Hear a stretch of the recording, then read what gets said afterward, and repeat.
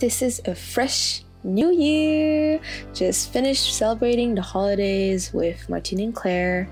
They've been taking care of my older brother and I since my brother was 3 months old, and now that they are getting older, we are taking care of them. I hope this year is better. The last couple of years has been very, very tough. Just got the news that schools are shutting down and now everyone's panicking. And people are buying all the goddamn toilet paper in existence. My friend really needs toilet paper. She only has a couple roll left. Pretty ironic timing. I feel bad for her. Oh yeah, and this proves that most people will never survive a zombie apocalypse. Intern was a nightmare. Some teachers were not prepared. Had a physics exams that every question only had an input for the answer, but they didn't ask for any proof. So it was either full marks or 0 for every question based on a number. Fun! I was supposed to start a summer internship, but it got delayed. I guess I'm stuck doing more online classes, but could be worse. Finished another trimester at home. Been studying in my room nonstop. I really miss my friends, but it's for the best. Summer break is ending. Didn't do much because of the pandemic, honestly. Been watching anime. I'm excited yet nervous to start my internship next week. According to HR, I'm going to be working remotely for obvious reasons. Martine has not been feeling well recently. She's also afraid to go to the hospital, but we might not have a choice. So my brother is going to drive her to the emergency room. Martine is still feeling under the weather, but they didn't find anything in particular. Main culprit seems to be stress, so she has to go back for some tests just in case. She can't seem to hold a meal though. So I've been cooking her a nice soup so she doesn't have to worry about food. Woken up by a phone call. That's weird. What does my brother want? Oh, apparently Martine fell down and he's asking me to check up on her. He's also on his way. No time to brush my teeth or anything. We gotta go. Turning the corner, I see the ambulance. She must be okay. They're gonna take her pressure per usual and say she's okay. I hope everything's fine. The neighbor informs me of her passing. I don't get it. How? Why? She was fine yesterday. How is this possible? They couldn't find anything at the hospital. What if I checked up on her sooner? Maybe, just maybe I could have saved her. Accompanying Claire to the hospital since Martine was her caregiver, we have to follow the paramedics' procedures. And she wouldn't be able to climb the stairs to go to our place, so we don't have a choice. She has to go to the hospital. Felt like the longest day of my life. I feel empty. Still can't grasp what happened.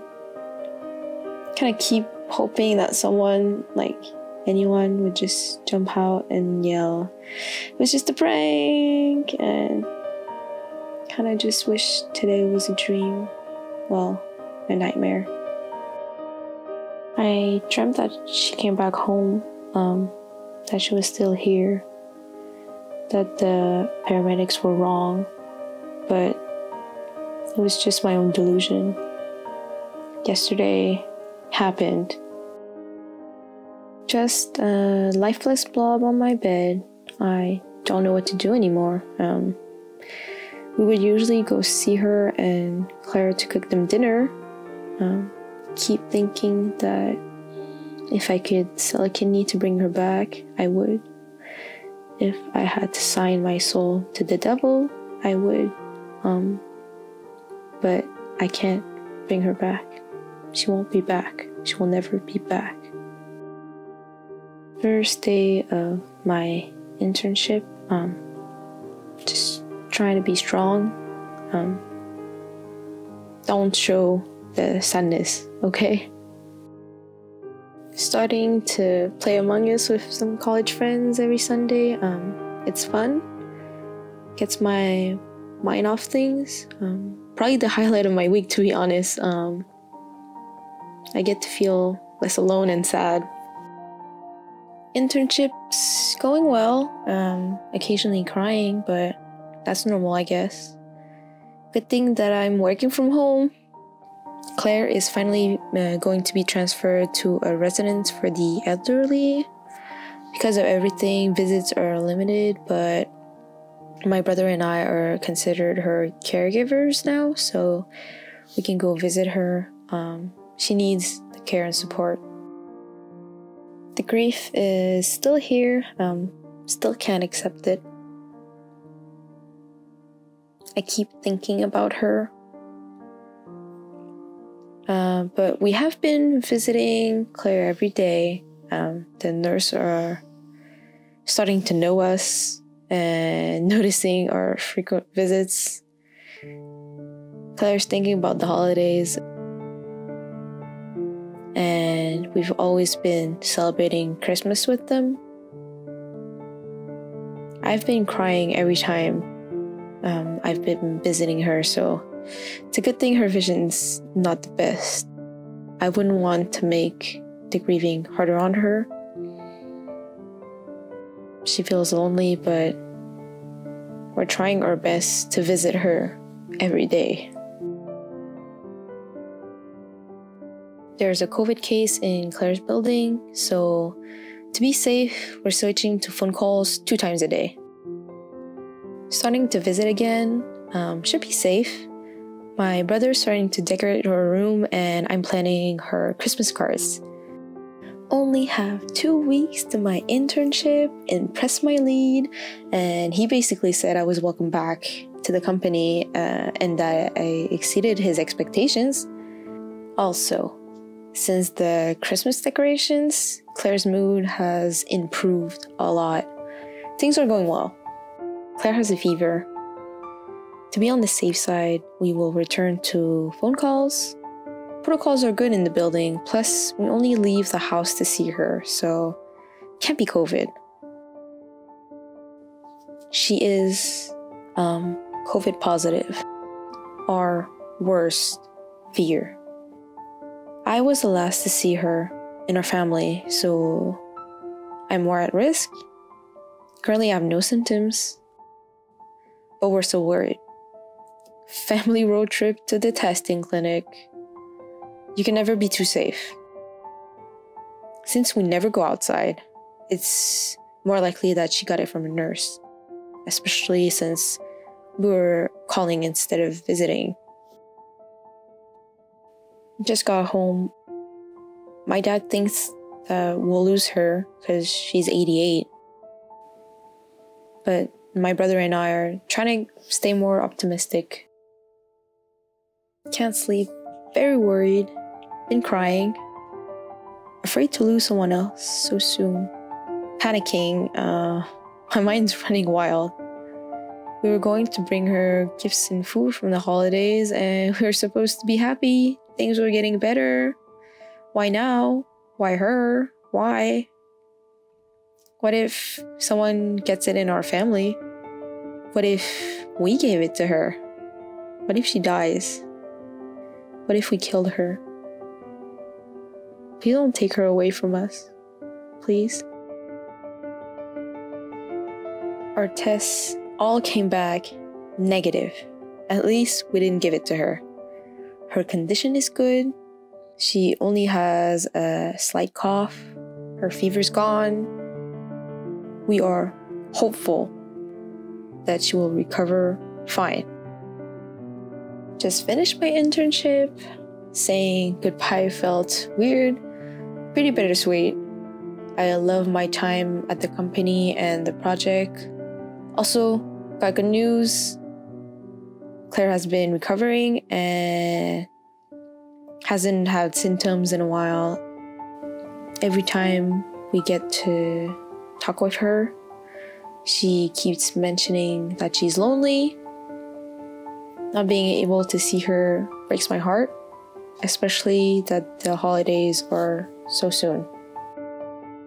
She is all better. We can visit her now, just in time for Christmas. So I've been planning the cooking for the holidays. Pretty much a quarantine holiday, but that's fine. It's gonna be our first holiday celebrating just our family. Christmas Eve, cooking non-stop for the family dinner, and we're cooking our first turkey ever. Woke up crying, thinking about her. The pain's still here, and it will last a long time. I hope everything gets better. Can't wait to start 2021. Been baking a cake to celebrate the new year. This year was pretty bad. Many of us are grieving. So if you're watching this and you're affected by the events of this year, you are not alone. We have lost over 1 million people, and this is not including people that has passed from other causes. One loss affects many. So please be mindful of others. Your actions affect other people. And in a global pandemic, we need to help each other. Please follow the recommendation of medical professionals. I know it's not easy to talk about serious topic with others. Every time I have a friend message me, "What's up?" I'm hit with a wave of sadness because so many things have happened. But I'm unable to express my feelings. Therefore, I put on a fake smile and say, "Not much." If you're depressed, you're not alone. Pretty sure 2020 gave everyone depression.